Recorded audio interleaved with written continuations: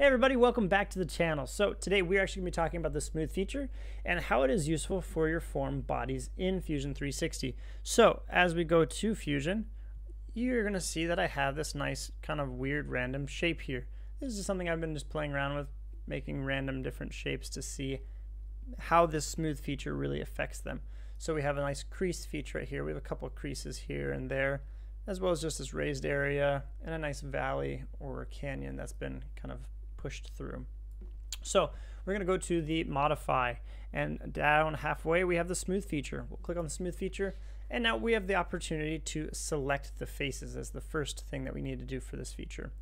The selecting, just as a reminder, you have multiple options. The three main ones: you have your window select, you also have your freeform select, which you can draw some random shape, and last you have the paint select. In this case, I like the paint select just because you can click and drag and move all around the different parts you want to capture.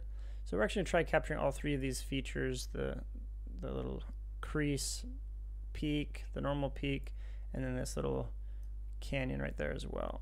And so we'll capture that and call it good. Get these ones over here too. Alright, so once you have the areas you want selected for this feature, you can now add in the value, the smoothing value, manually. You can use this little arrow, or you can just use the drag bar. And once you release, you can see the effect it takes on your part.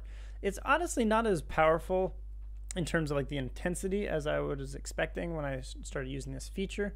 I would really prefer it if it did like really just drastically smooth these out once you went to the 1.000 smoothing, because even at this point you can see that this crease point is not that much smaller.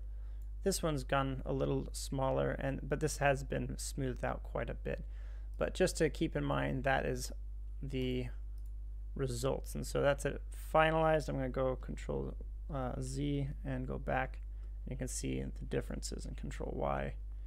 So there you go. So definitely smoothed out this area. It definitely blended in right here a lot more, but it still kept those crease features pretty well defined. But that is it. If you have any questions or comments, I'd love to see them in the comment section below. If you like this video, I'd love it if you sent me a like, and I will see you guys next time. So keep modeling. Bye.